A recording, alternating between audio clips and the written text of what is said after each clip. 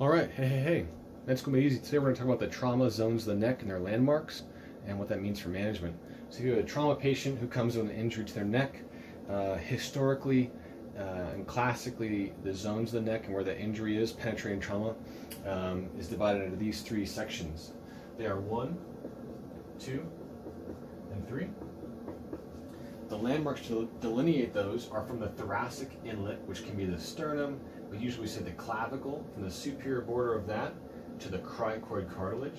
Cricoid cartilage is a little ring of cartilage below your thyroid cartilage that everyone can feel. This would be your cricothyroid membrane, would be right here for your cric procedure, etc. Zone 2 is going to be from your cricoid to the angle of your mandible.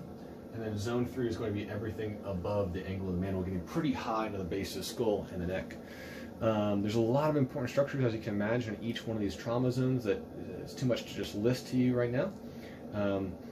So classically, there's a sheet-like muscle that covers all this area, and that's called your platysma. It's very superficial, and in younger people it's pretty pronounced, which are usually our trauma patients. The old adage is any penetration or injury through the platysma, especially in zone 2, mandates OR exploration. With the advent of really good high numerical slicing CT machines and better imaging of the patient's stable, most of these patients are now going to CT scan, especially for like a CTA, and maybe even getting an endoscopy or laryngoscopy before going to the OR. Some people with the penetrating zone 2 injury now are even going home, escaping the OR altogether. Historically, for zone 1 and 3, what do you do there? You usually perform what's called triple endoscopy, and that can be laryngoscopy, esophagoscopy, and bronchoscopy or tracheoscopy.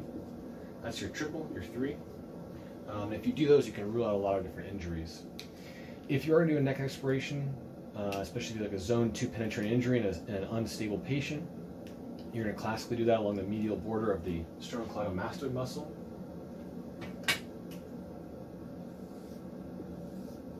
So we make our incision here, and there's a lot of different tricks to this that I won't get into here.